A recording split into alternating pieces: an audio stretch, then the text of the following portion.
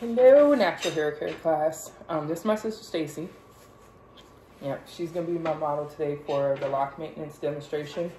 I'm gonna show you three techniques for lock maintenance. We're gonna do a retwist on her. I'm only gonna do a few retwists on it because she actually has sister locks, and generally that's not a common way for tightening sister locks, but I'm just going to show that method to you just for the sake of, you know, education. For that, I'm going to use this little concoction that I have here, something that I mixed up. I would tell you what it is, but if I did, I'd have to kill you. And I love you all, so I'm not going to do that. I will let you know that there is some shea butter and a little bit of coconut oil in there. But we're probably going to just do the nape section with that so that I can show you a bit of retwisting and palm rolling on how you would do that for locks. After that, we're going to use a latching method. I have two different tools that I'm going to use for the latching method. It is your traditional latch hook. So the latch hook, it has the hook on the tip like a candy cane, and then there's this latch that clasps down, so when you push it through whatever you're going through, then on your way down, that latch closes and helps pull the hair through. So I'm going to show you how to use it, tighten it with this one. And then this right here is also, it's a lock retightening tool. And this one is more traditional for sister locks. So, and it is my favorite for her because as you see, there's about 10 million of the locks up here, and it goes a little bit faster. Get her sectioned off and we'll get started.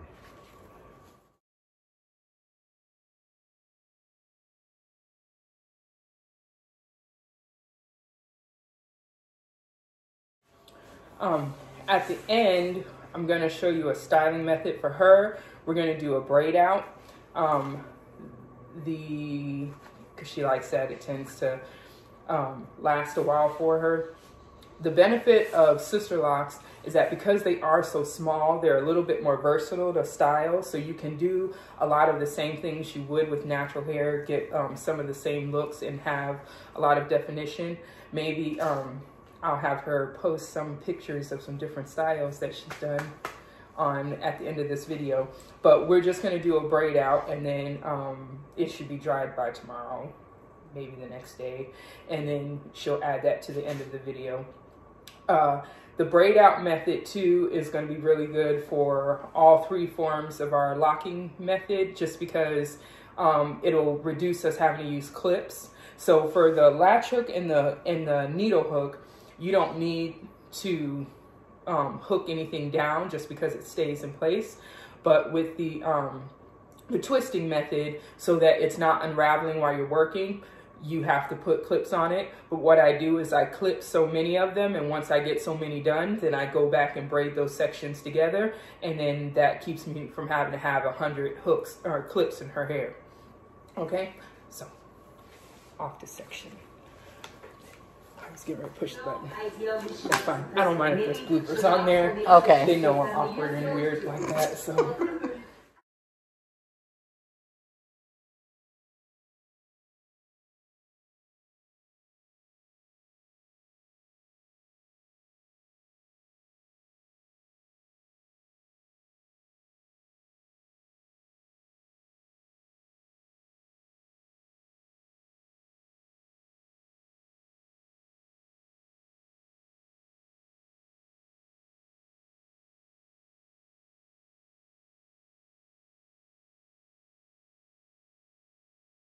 I have her hair sectioned off into 4 sections.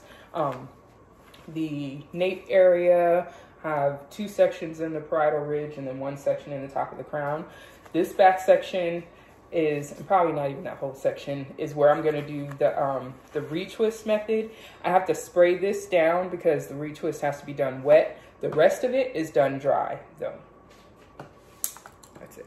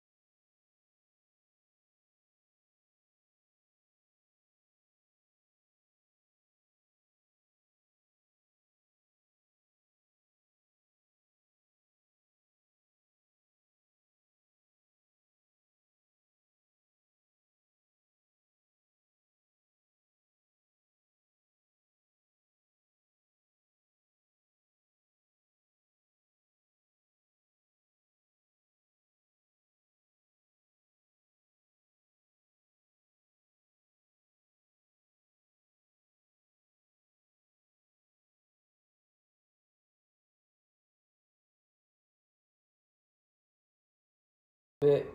I went ahead and did the back with the latch method with the needle. That's my favorite. So I'm going to demonstrate on the sides here. Oh, more? Got that COVID waistline right now. Yeah, so, and I'll demonstrate real quick. So, all right. All right, so with the hook, like again, I showed you that this is it has like a little candy cane hook at the top with a little latch that is on there, so that when you stick it through whatever you're going through, the latch is down, but then when you come back through, that latch lifts up, locks in whatever is inside of that hook so that you can pull it through. You can use this one. Some benefits of this is just, it's a little bit bigger, so it depends on like your hands or whatever, but the hook size is a little bit big, so sometimes you can end up making them a little too tight or it's a little bit painful. So the method with this one is going to be the same method as with the needle, which I'll show you again. As with the needle, the difference is just the way they grab onto the hair. So with going in, you want to go in and you go into where the new growth is. You use the stem of the hook to push down till you can reach where the hair is locked at. Then I'll take the end of the hair, put that in the hook, and I'm going to pull it through to loop it in there. So, and I'm going to continue to do that until this lock is tight to the scalp. Now, but what I have to do is I can't continue to go through the same section over and over again.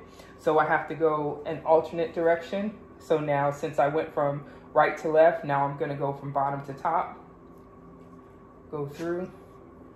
Then this time I'll go diagonally.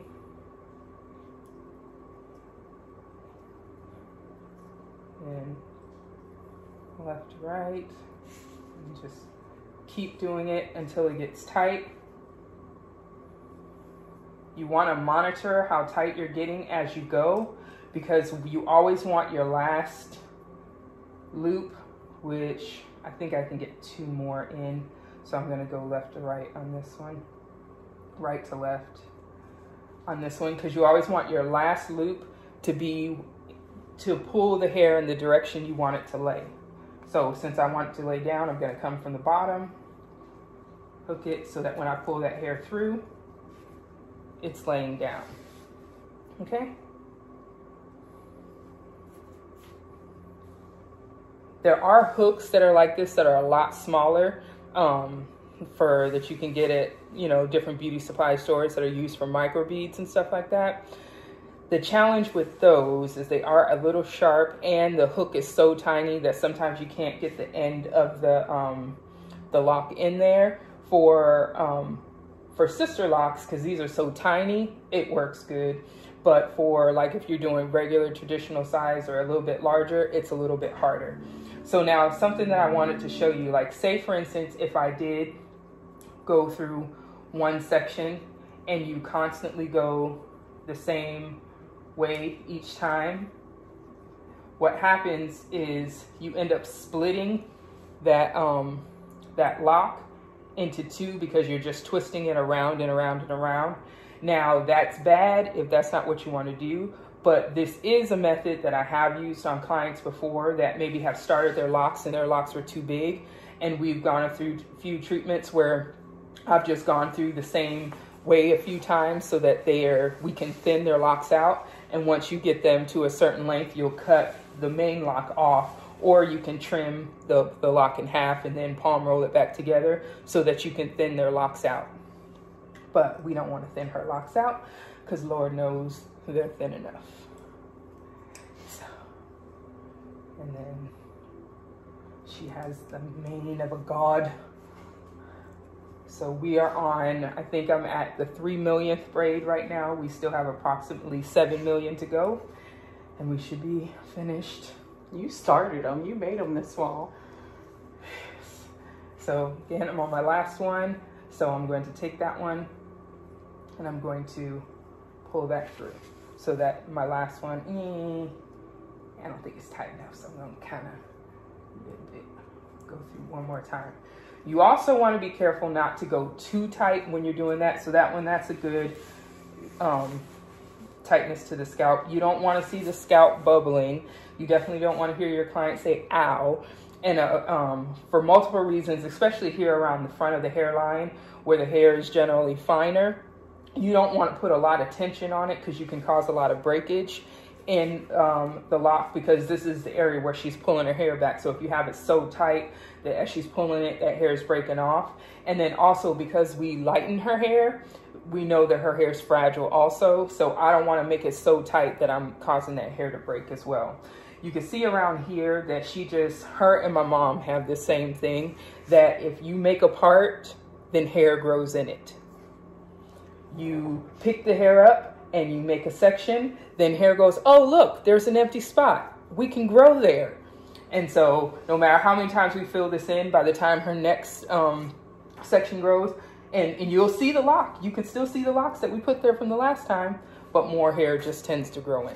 So, but well, I'll show you, well, you'll see. I ain't gonna show you. You're gonna see what it look like when we get there. All right, so I'll do a couple more like this.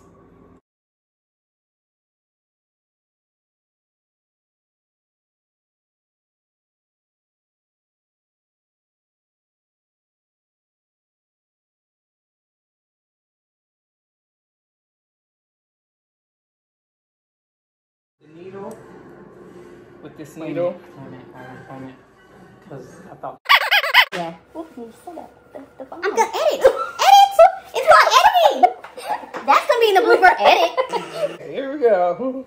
The needle. So if you take a look at some of the features of the needle, see how it's wide in the center so you can feed the lock in, and then it's narrow at the end so that holds the lock while you're feeding it through the new growth.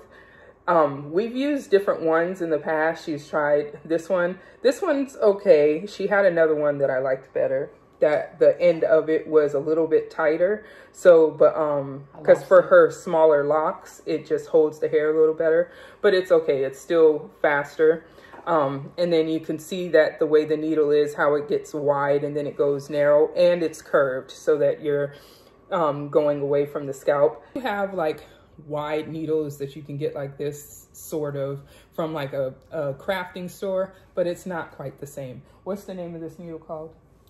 I remember you just looked it up. I'll insert it down below because I forgot. She'll insert it down below because she forgot. Getting old is for the birds. But, but